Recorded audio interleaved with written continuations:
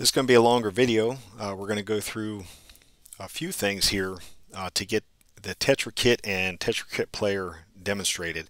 There's going to be the use of GNU Radio, and since I'm having to use some IQ files, there probably will not. You'll just have to trust me on the audio. There is audio, but I've been asked basically not to play that audio. If I get a chance, maybe I'll do this video again with some different IQ files, but this is what I have time for right now. So Tetra Kit here, you can see downlink decoder and recorder kit, and so that can basically decode the Tetra and then put it in some raw files which can be converted to audio, which you can listen to. But someone had mentioned, hey, we want to listen to it in near real time or real time. So that's where this Tetra Kit Player is going to come in, streams events and files produced by Tetra Kit, and then plays them. Now, minus the fact that the Tetra Kit Player needs npm, which is just a simple sudo apt-get install npm, which I've already done. Everything is there, disregard everything else you see. I'm going to try and put everything in DragonOS, which Larry's Tetra Kit already is in there. I'll just add the Tetra Kit Player, and I'll try and cover everything that I did to get this to work. That's not to say NPM versions can't change and you might have to do something different. So let's see, we're going to open, there's going to be a lot of windows open. The Tetra Kit is in user source Tetra Kit, and we'll go into the decoder folder first. And because of where all this is sitting and the permissions and everything else, I'm going to use sudo decoder. We will move that off to the side for now. We'll open another window, go to the user source Tetra Kit recorder. In there you'll see a raw folder which I've emptied. Well, let me remove these for right now. Okay, we're at empty, and we'll be in the user source Tetra Kit recorder. We'll use sudo again. We'll go with the recorder. Let's see. Just kind of have these off to the side here. All right. We're going to open up SigDigger for a second. And so SigDigger is going to have a role in here. This is a really good tool here.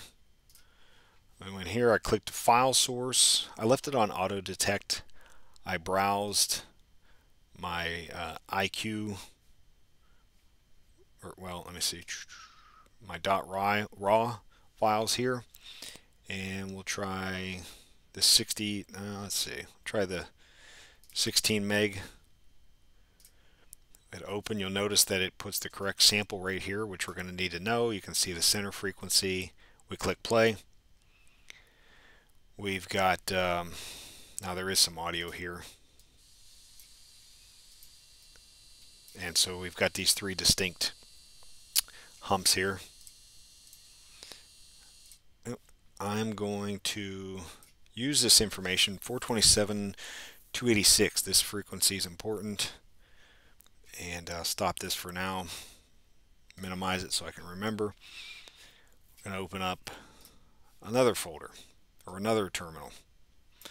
All kinds of terminals. If we do HackRF info, we can see what HackRF version we have, what lib is in here. So I'm just going to point this out again. When you're using DragonOS, you need your HackRF flash to firmware 2021 or potentially higher, but at least that.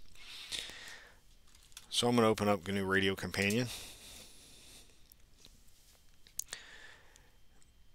And we will start with a clean slate. You'll see you got the red here. Make sure you, let's see, TX, we'll just give it a name, an ID here, hit apply, okay. And we'll search for a Osmocom sync, and we'll search for file source.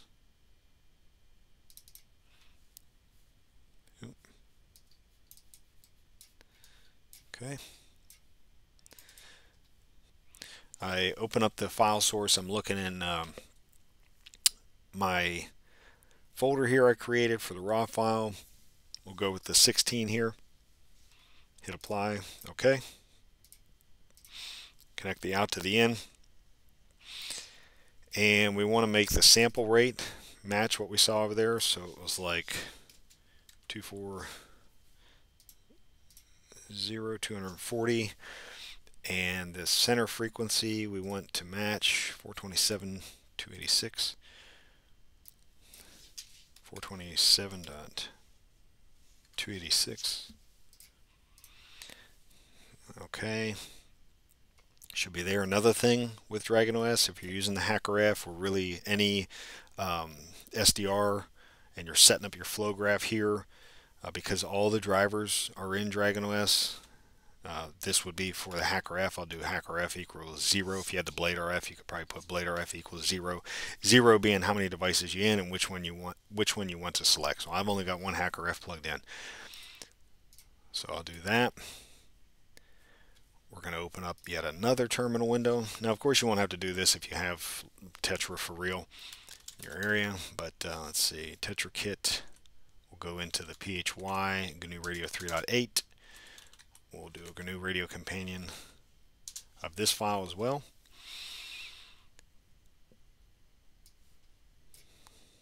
Okay. We want a file source. We might maybe need a throttle. I can't remember. Let's see. Go here, here, out to here. We'll turn off the RTLSDR source because we're using a file. Let me back up a second. We don't need this because we're going to receive it for real. And the RTLSDR source is that's perfect because I have also an RTLSDR plugged in. Yeah, we pretty much can leave everything as is. If you wanted to get a little closer, you can change the frequency here. And so let me think. We will open up the flow graph for the Tetra Kit.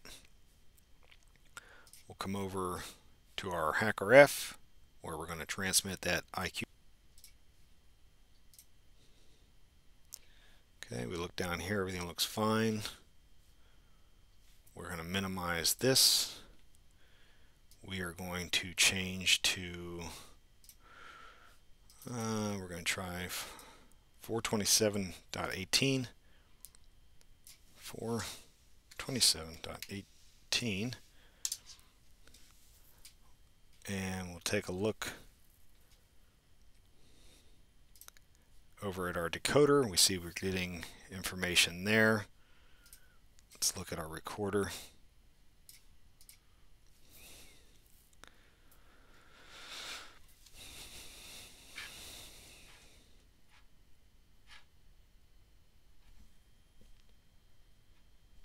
Okay. We're getting information now, and we are getting raw files decoded. So while it's doing that, we're going to take a look at the Tetra Kit Player. So I pulled this down from GitHub here, Tetra Kit Player. Just pulled the standard one down, none of the forks or anything like that. With a git clone, as I've shown in other videos. Now keep in mind this IQ file is going in a loop here. So once I pull down the Tetra Kit Player, well, okay, and I don't have to really use nano or sudo now, but probably the way I will have this set up in DragonOS, you will. There's a hidden file .env. That's where you have your username and password we're going to use here in a second. I changed the kit path to match where the raw directory is in DragonOS and where the log text is in Recorder. So that I should already have all taken care of by the time this is done.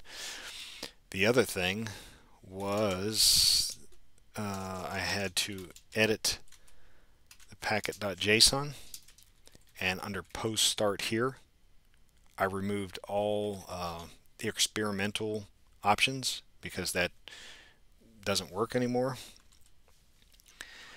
And let me see, the other thing is because of where everything is, this command I just applied sudo on both sides because I think where it needs to get access to, let's see. So this and the npm, like I said, had to be installed. This starts up the Tetra Kit Player. Once it's running, I'm going to open up localhost, and this is where the password is needed, and that was Tetra S3 CRET. Don't save.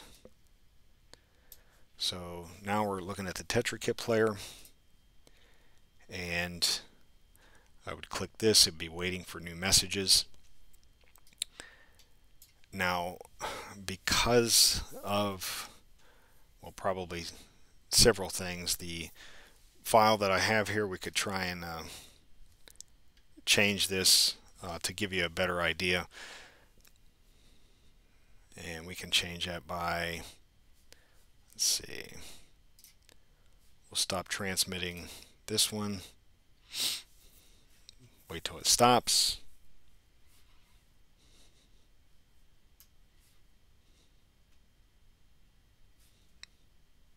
There.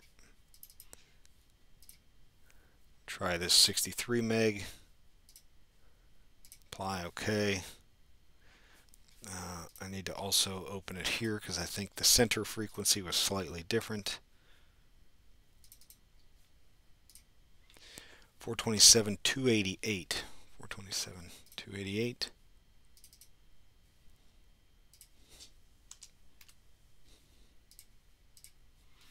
Okay, transmit this. Come back over here. You can see everything's fine there. Look at the decoder, recorder.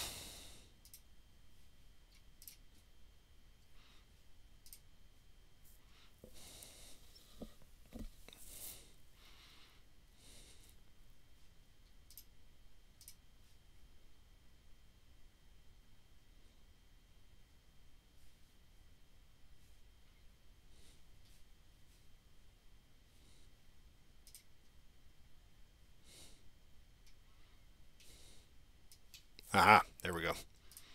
Okay, so now as this is coming in, you can see it's making the files, and then I know there's no audio right now because of what I said at the beginning, but this is making those files, and you know, you can have them set to automatically play, or if you don't want that, you can come and play and fast forward and rewind or whatever. And so yeah, that's how you can get up and running with the Tetra Kit and the Tetra Kit Player and play near real-time audio. So, all right, thanks for hanging in there.